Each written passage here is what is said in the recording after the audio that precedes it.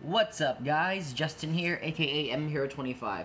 So, I just wanted to do a quick deck update profile of my Dino Deck trying to top locals.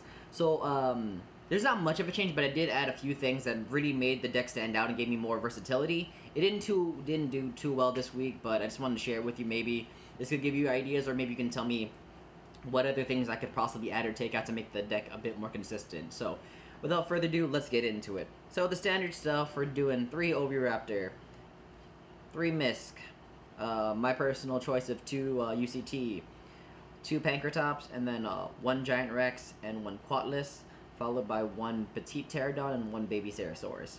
We're running hand traps in this deck, so we're running 1 Ash Blossom and then 1 Nibiru.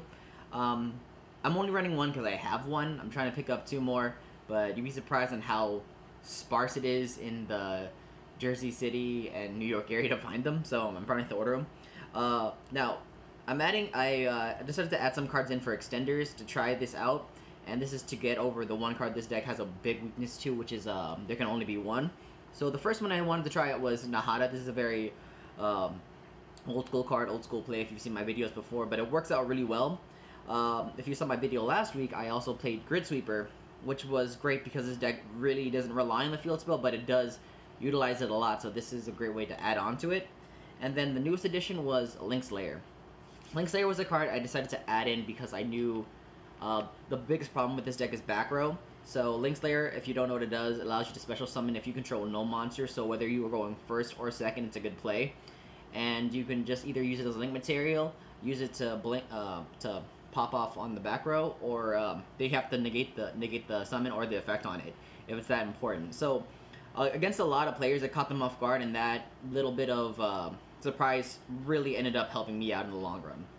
So that's it for the monsters. For the spells, we're running 3 Lost World, 3 Fossil Dig, 2 Double Evolution Pill, 2 Cosmic Cyclone, 2 Foolish Burial Goods, 1 World Dino Wrestling, 1 Terraforming, and 1 Foolish Burial. And that's it for the main deck. Not much has changed besides the Link's Lair and adding back in the Nahada, but it really did well, and I'm still learning how to play the deck, but I'm also trying other experimentations, but this was really good, surprisingly. For the extra deck, 2 Logia, 1 Dolka, 1 Tornado Dragon, 1 Gaga Cowboy, 2 Abyss Dweller, 1 Exciton Knight, which actually got me over so many boards. 1 Super Dreadnought, Gustav Max. I might take this out because I realized the deck has shifted so much where this might not be needed anymore. 1 IP Masquerena, Pentastag, the Nightmare, Cyberse, Phoenix, and Unicorn, and then 1 Barlow Dragon. Now, for the side deck, this is actually very funny. It actually worked out. Almost all my cards had relevancy this week in playing against my opponents. So the first one is the Tricky. This actually came up in relevancy where like someone's like, "Yo, you're just playing this for the gimmick, right?" Like, no, it actually had a purpose where I could dump not Lost World, but World Dino Wrestling, Quatless, or even Giant Rex into the grave, get a special summon, and then I'm like fueling my graveyard for more, you know, pushing plays. And they were like, "Yo, that's so smart." So that was it. We're running System Down for Orcus and Sky Strikers.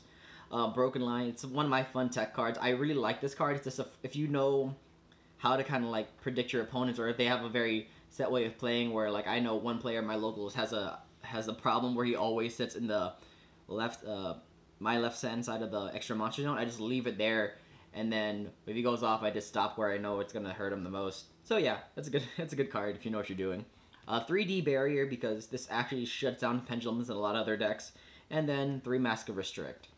Well, that's it for now, guys. Sorry for the quick video, but I am on a on a tight schedule, but I just wanted to update you guys and let you know how it's going. And if you like the video, please leave a like, subscribe if you really like what I'm doing here, and don't forget to comment as well if you have any ideas. Alright, well, that's it. This is Justin, aka MHero25, signing out. Peace.